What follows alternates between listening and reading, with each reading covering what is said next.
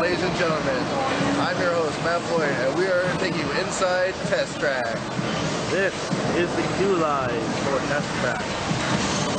Notice there is a lot of people. And I mean a lot of people. But this is the single most popular ride at Epcot, so what do you expect? And there are a lot of cool things to look at in the queue line, such as this door that opens and closes. Or this random car body. Right over here is an actual test vehicle from GM.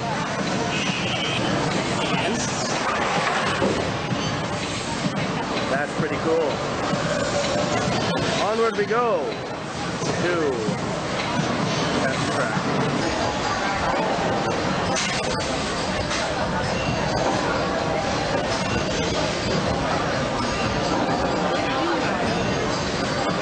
There's the warning sign for Test Track.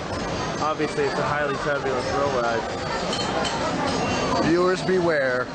Stop ahead.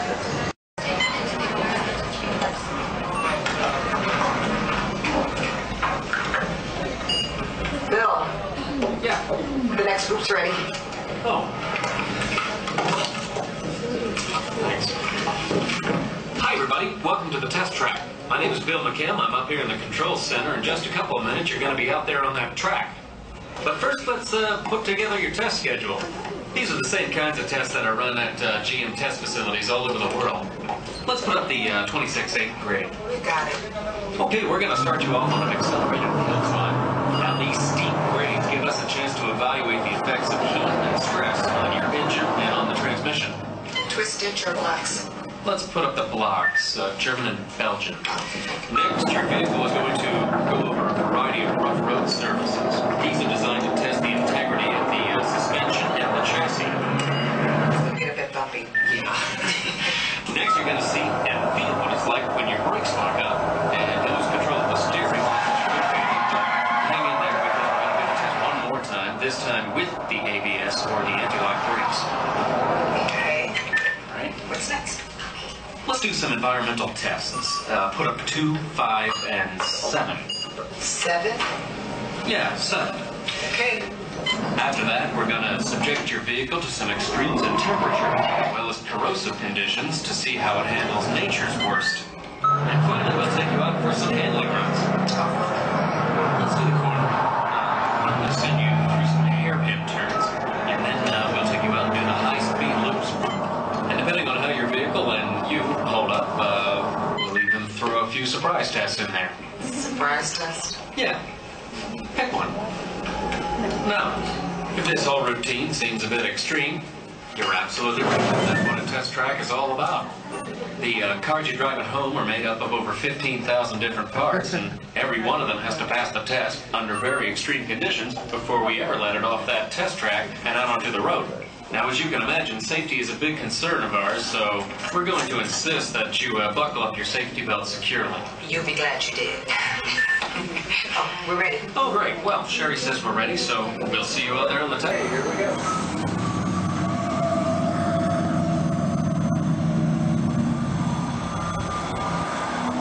The torque and transmission load data are looking good. Great. Let's proceed to the rough road test. You got it.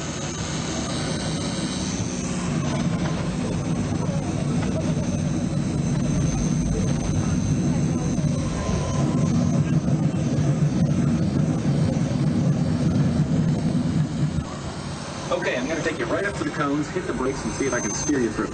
Hold on. Braking now. Okay, we're back on track. Let's do that other sequence. Okay, let's try it again, this time with the anti-lock brakes. ABS reactivated. Braking. All right, that's the way it ought to be. You see how ABS lets you keep control of the vehicle while braking?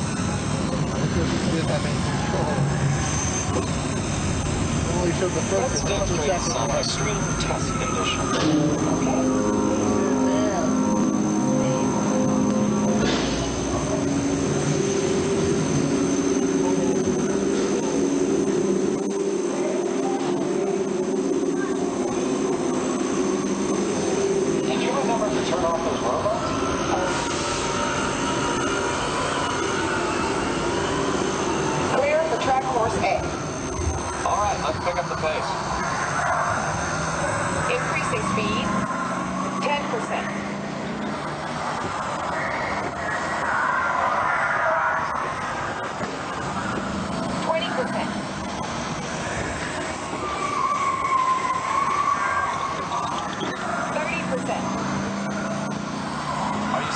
increase in lateral forces? Sure am.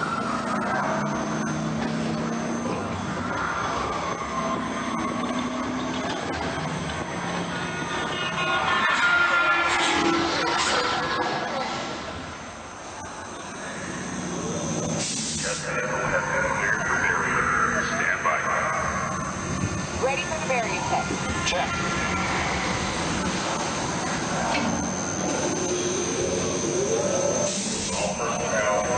Hang on tight.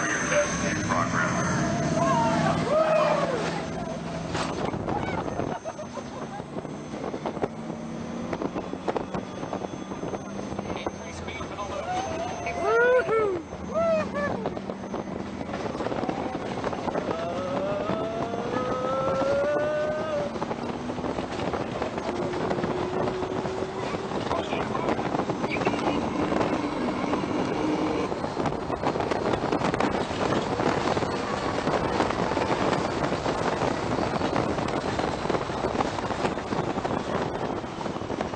Decelerate for re-entry.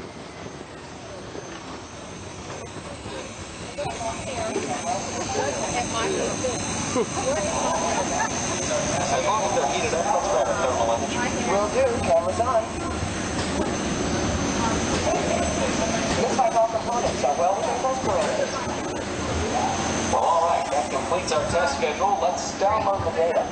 OnStar vehicle diagnostics complete.